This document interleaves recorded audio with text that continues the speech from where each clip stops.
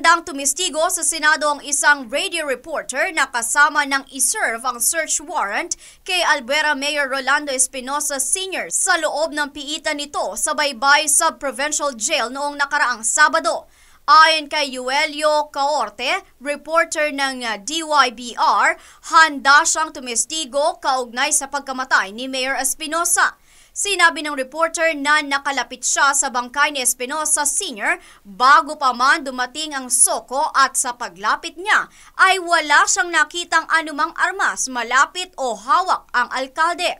Tiniyak ni Caorte na kung sakaling ipatawag siya ng Senado, sasabihin lang niya kung ano ang kanyang nakita at nalalaman dahil naroon siya para i-cover ang operasyon at wala nang iba pa.